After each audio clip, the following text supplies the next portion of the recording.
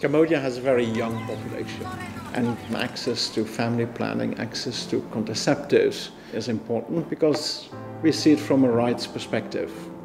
It's important that people are given a chance to make a choice about their lives.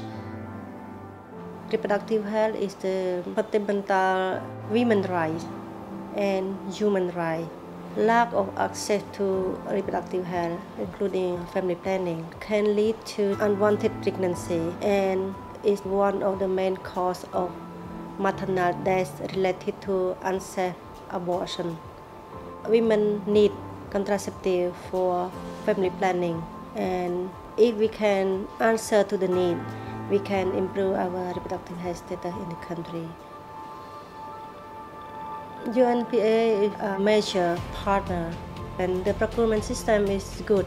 It is responsive, and we get the product on time, and it meets the country need.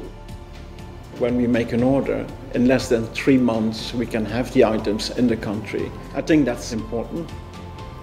The price is very good, and we know that the product are in good quality. We also get advice from the team to know how we can get the product on the right time and the right place. The collaboration with the Ministry of Health here in Cambodia has been excellent. 5 years ago, UNFPA was buying the contraceptives for the government using our own funds. So we've been working with the government to put contraceptive procurement onto their national budget.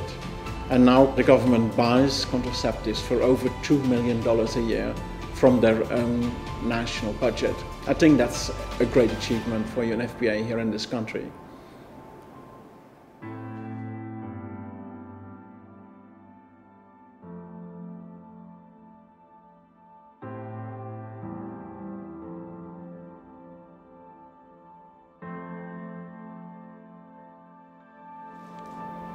By investing in contraception, we offer choices to people, but most importantly, I think we've saved a lot of lives here in the country. Thank you UNFPA for supporting us in family planning and supply of contraceptive commodity.